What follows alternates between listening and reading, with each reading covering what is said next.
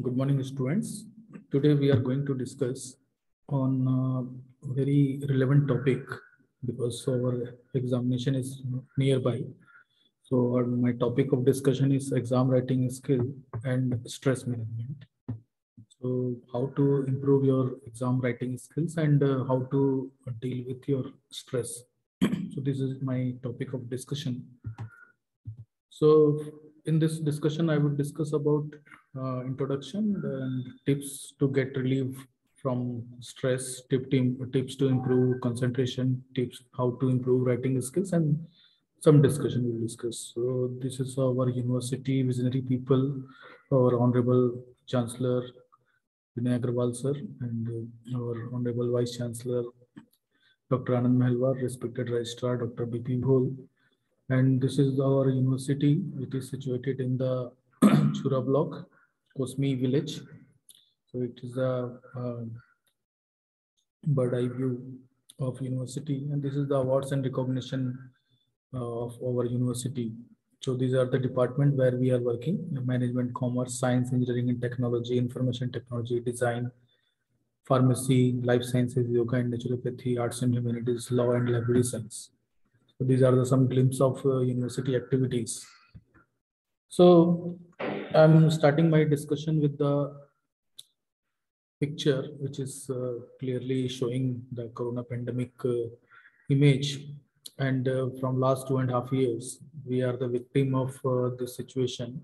And this situation dragged us to the, means forcefully, we are dragging to the e-learning content, and we are forced to study from e-learning, online learning, and this is maybe a advantage because I'm interacting with you because of this platform only, and there are some many disadvantages also that we are facing, and due to this e-learning, so people are means suffering and they are victimized and getting lots of stress because stress is not related to only ease of things. It also relates to so many other things in our daily life. So what is the stress? So first I would like to share what the stress is: a state of mind. So it is a state of mind where you feel that you are stressed. Stress is a mind body reaction or response to a situation, and it is also to flight from the situation or fight uh, the situation. So both are the situation you are handling. So how you are handling that is also connected with your stress.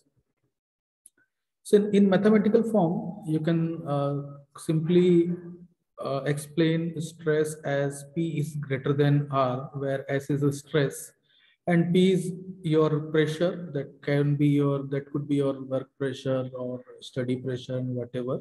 So here we are focused on the student perspective. That means we are focused on student pressure, study, and challenges in this pandemic, what they are going through. So then when this pressure is greater than the resources which we are having, so that results this stress. So what are the causes of stress? So first we can say that when a situation or condition is not acceptable to us, that will lead to a stress. And when we want to get something but are that thing are not available, that is the but are unable, so this is also causing a stress. When your ego hurts, that means if you want a favorable feedback comment and you are getting some criticism uh, for your any thought, any work, any means that should be appreciable, but suddenly you're getting criticism towards that particular incident. So that also leads to a cause of stress. When we lose something which we feel as important, and we should understand that stress is mostly due to your fear of future, what people will say, and worry about your past, and so much due to present moments. So these are the three major factors, and these three major factors are most responsible for the stress, and it is always due to perception of your mind. I already told you that it is a state of mind. So different people means everybody's feeling this stress in different levels for the same situation. So maybe in discussion also we are feeling some stress. That depends on how you are dealing. So first and second is you should know that you are stressed or not, because thing when you realize that you are in stress, then only you can take the remedial step for that. So first you should know that you are stressed or not. So you should ask yourself that if you are at your workplace or you are at a school, that you are feeling irritated or not. And always when you are achieving less than what you deserve, uh, then how you feel, almost always feel the pressure to succeed, feel there is more work than you can handle. You feel exhausted, confused, irritable much of time, frequently have disturbed sleep, notice a change in your appetite, often have aches and pains. So these are the symptoms that you are going through a stressed life. So is always your stress is harmful? No, sometimes it is very useful, and that sometimes is very rare when you get the extra energy to meet your physical challenges and solve the problem and reach the goal. But most of the time it is harmful because it causes headache, backache, loss of appetite, fatigue, digestive problems, depression, difficulty in focusing thoughts and impaired memories. So these are, you can see that there are only some of the helpful and advantages of from stress, and there are lots of disadvantage from the stress. So you must focus on the good part of your stress. So then only you will take the better part of the stress.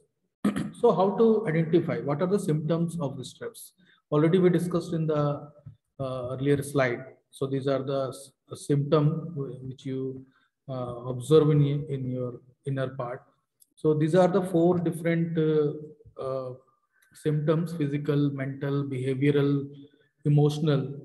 First, we will talk about the physical symptoms. So physical symptom already discussed: the sleep pattern changes, fatigue, digestion changes, headache, and different aches and pains, infections, indigestions, fainting and sweating and trembling, tingling hand and feet. So these are the physical symptoms of the stress.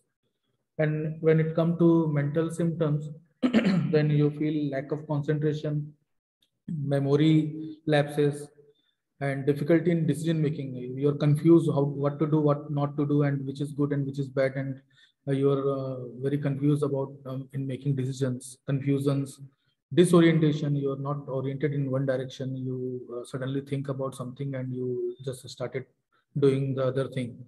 And panic situations arises, and there are so many situations you suddenly get very panic, and thinking about your means worst part, and getting deteriorated from your actual work what you are doing.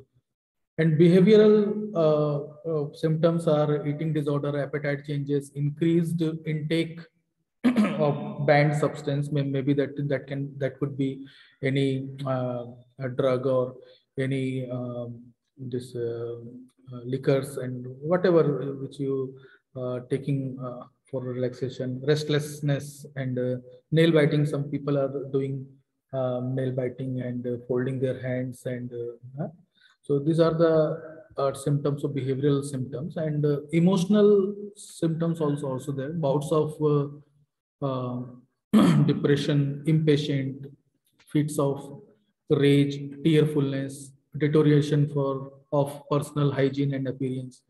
So this all these four kinds causes so many severe diseases like cardiovascular disease, asthma, diabetes, digestive disorder, ulcers, skin complaint, and these all things are result of taking severe stresses. So how to manage this stress? So first thing, you should uh, say no to this fast foods, because this fast foods makes you very unhealthy, and your thought process and everything is depends on your uh, food, your intake. You say you should say yes to sports, healthy foods, music, and something which you feel calm, which you make which makes you calm and uh, stress free. So this is the thing you should use. And one more thing, one more strategy you should use, which is called ABC strategy. So in ABC strategy, so what is A? A means you should aware that you are in a stress condition, because if you don't know that you are going through a stressed condition, then how you will deal. So this is the first thing you should aware, that you are going through stress, and you should know the cause. What are the cause for the stress, and how do you react in that particular condition. Second, when you are aware, then you can starting make a balance of this stress position. So how you are means coping up with the this stress position. And last is your control, how you are combating, how you are controlling from the negative effects of the stress. So this ABC is very helpful. You should know, and you should aware, you should balance, you should control. And there are very basic tricks towards this to increase your concentration and manage stress. So first, this tips is make a right timetable. You should make a right timetable. You always think big, but start small. And when you start small and accomplish a small things, then it leads to a great achievement. Because if you are not making a accomplishment of very small target, then it is very difficult to achieve a great or big target. And you should know the peak concentration time. If you focus on examination, which this board examinations are there, school examination are there, and people are thinking to take offline classes, and last 2.5 years we are going through online examination system, and suddenly we are here now we are thinking about the offline examination. So you should understand what are the challenges you are going to face. So you should know what is your peak concentration time. That may be in the morning, that may be your midnight, whatever you are feeling. But better time is always preferring that in the early morning is the right time to study, and which is very fruitful. Second, you should have sufficient sleep, and after taking sufficient sleep, you should not feel sleepy in the during your workplace or during your study time. So sufficient sleep is also required, because your brain is also requires a sufficient sleep. Then only you can work better.